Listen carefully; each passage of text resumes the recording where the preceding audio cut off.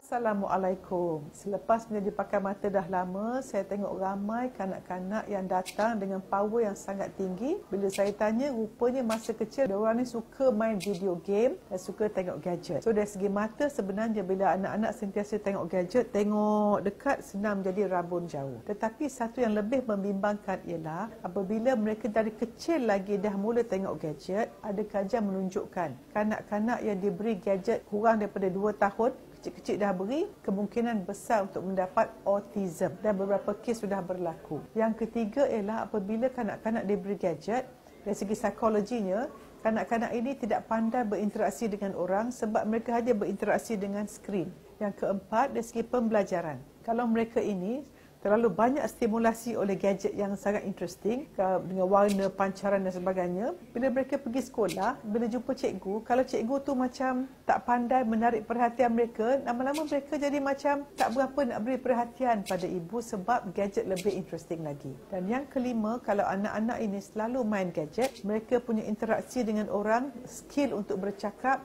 mengekspresi diri akan berkurangan. So banyak sangat kesan tidak baik dari segi kesihatan kepada minda, kepada jiwa, kepada mata, kepada otak, kepada pembelajaran. Maka apa kata? Kita ini kalau nak gadget, kita gunakan gadget untuk mendapatkan ilmu, untuk mengisi masa lapang sesekali, dan kita hadkan gadget pada anak-anak dengan pasang timer. Dan kalau boleh kita hanya beri mungkin jangan lebih daripada 15 minit. Ada orang kata 20 minit, tapi pada saya biar kurang 15 minit.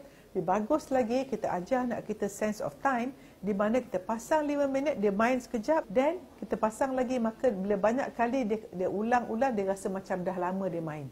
Dibandingkan kalau 20 minit atau 15, dapat sekali saja. Jadi kalau 5 minit, cukup dah, nak lagi, sampai 3 kali dia pun dah okey. Okey, so sama-sama jaga anak kita, masa depan mereka, jiwa mereka dan emosi mereka.